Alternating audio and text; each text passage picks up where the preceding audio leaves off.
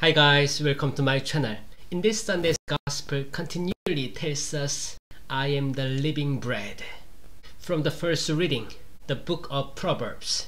Come and eat my bread. Drink the wine I prepared. Live your folly, and you will live. Walk in the way of perception.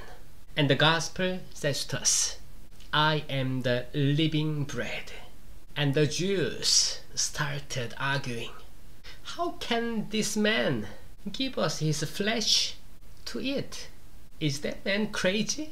Jesus said, if you do not eat the flesh of the Son of Man and drink his blood, you will not have life in you.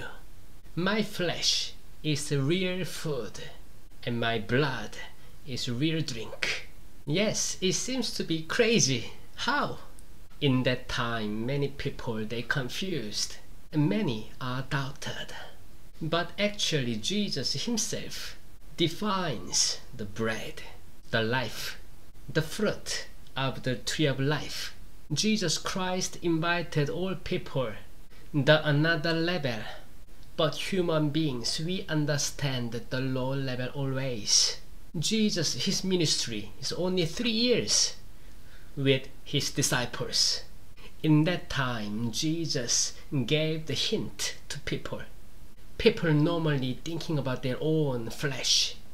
And Jesus taught them thinking about the spiritual body.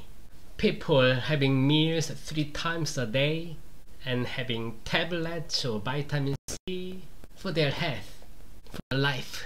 People are concentrated their own body, exercise and counseling with doctors.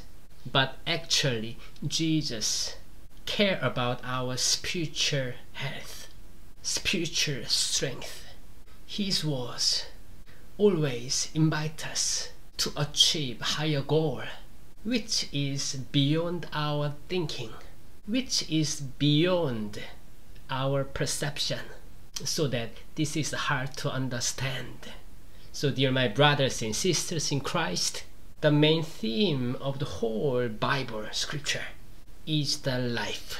The Holy Trinity of God willing to give us the way of life. This is his love.